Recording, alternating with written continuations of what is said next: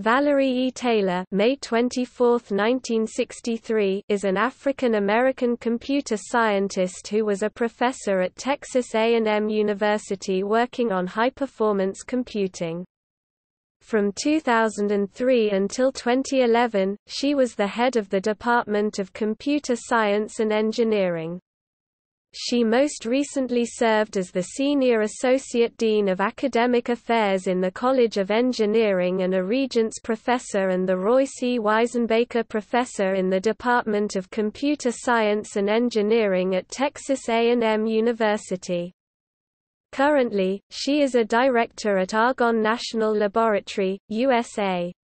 In 2013, Dr. Taylor was elected a Fellow of the Institute of Electrical and Electronics Engineers for contributions to performance enhancement of parallel computing applications, and in 2016 as a Fellow of the Association for Computing Machinery, for her leadership in broadening participation in computing. She has received numerous awards for distinguished research and leadership and authored or co-authored more than 100 papers in the area of high-performance computing, with a focus on performance analysis and modeling of parallel scientific applications.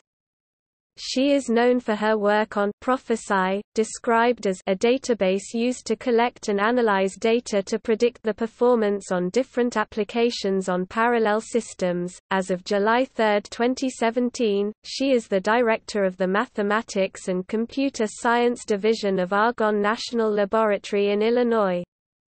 Dr. Taylor is the executive director of the Center for Minorities and People with Disabilities in IT (CMD-IT). The organization seeks to develop the participation of minorities and people with disabilities in the IT workforce in the United States. Dr. Taylor is featured in the Notable Women in Computing cards.